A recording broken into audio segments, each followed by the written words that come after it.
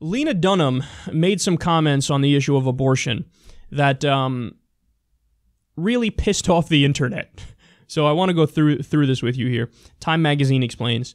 Dunham recalled visiting a Planned Parenthood in Texas where she was asked to share her own abortion story. So here's what Lena went on to say on her podcast.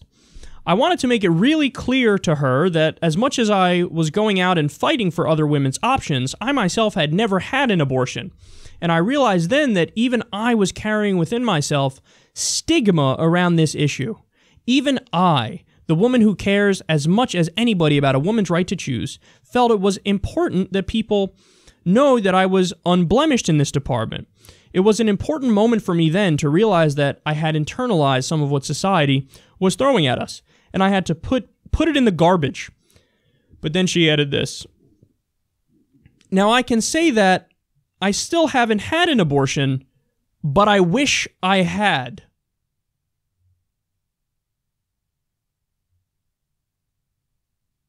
Come on, son.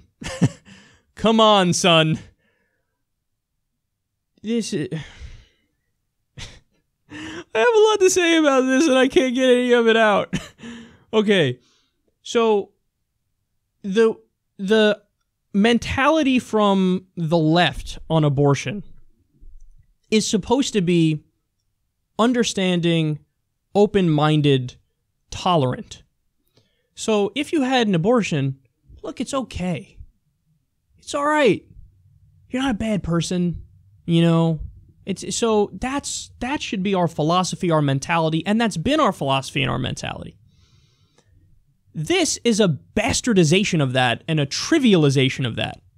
Because now you're taking that which should be tolerated, that's that which we should be tolerant towards, and you're pretending it's a virtue. Like what? What do you want to do?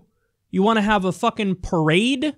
You want to, like, cheerlead people who get an abortion and hold it up as some sort of totally moral and just act? It's preferable if you have an abortion versus if you don't have an abortion. No! The whole, like, the old Democratic phrase on this, which is totally true, I think, is, yes, we're Democrats. We're in favor, we're open-minded. So we believe in abortion, and it should be legal, safe, and rare. You want to know why that was the position? Because we're sane. You're insane. You want to, like, fucking... I wish I had one because they're so lovely and wonderful and brilliant. Who says that? Who says that? You know who says that? Somebody who's caught up their own ass. Somebody who's drunk the Kool-Aid of identity politics so much that they've just bastardized all the actual arguments in favor of liberal ideology, and they're willing to be, and here's the main point, so disconnected from regular people. Everybody listens to this show. I'm as progressive as it gets in the context of the United States. But when I hear stuff like this, I go, oh, sweet Jesus. You're handing Rick Santorum a fucking, like, a present. Here's a prize. Go ahead and mock all liberals as moronic because she's a moron. That's what you're doing. Like, we don't... Stop. We don't want you on our team. Talking liberals and progressives. You are a goofball. And you know what I find? I found this a lot recently. There's McFeminism and there's McLiberalism. McFeminism is feminism that's about as real as the chicken and the chicken McNuggets. McLiberalism, same thing. Liberalism that's about as real as the chicken and the chicken McNuggets.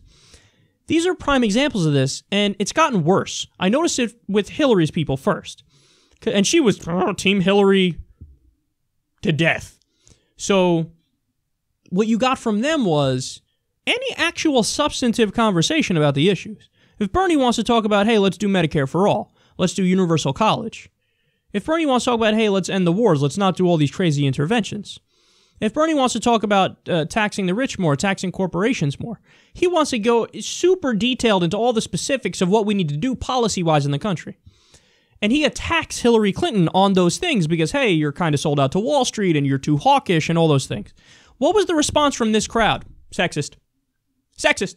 You're sexist. You're Bernie bro. You're sexist. You're a misogynist. And you're the one that's not really liberal, they would say to Bernie and his followers. And they say, Bernie bros. So you know what that is? It's a smear.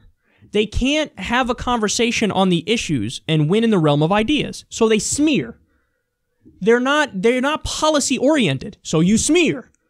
It's not really about making people's lives better. It's about playing the game and being on a team. And I'm on team righteous and liberal, but in reality, McLiberal. And yeah, so I'm going to say everything is sexist, say everything is racist, and trivialize important issues like abortion by saying, I wish I had one. Get off of our team. You're a ridiculous person. Nobody wants you on our team. You're one of the reasons why so many not bad people have abandoned the left. And they go, oh yeah, the left, they're all social justice warrior idiots. You know, they're all just too sensitive and this and that. And they look at people like Lena Dunham and they go, I can't be on, all right, I'm going to be on her team. I'm going to vote for the same person as her, as Lena fucking Dunham.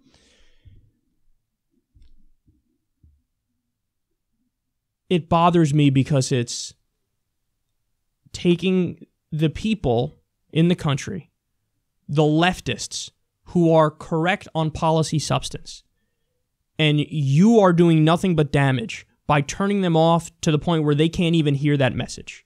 They can't hear the message of, hey, we're the only modern nation that doesn't have a single-payer healthcare system.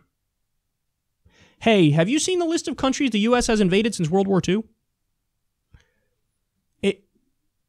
They can't hear the real arguments and how right we are because they can't get past your bullshit of, oh, yeah.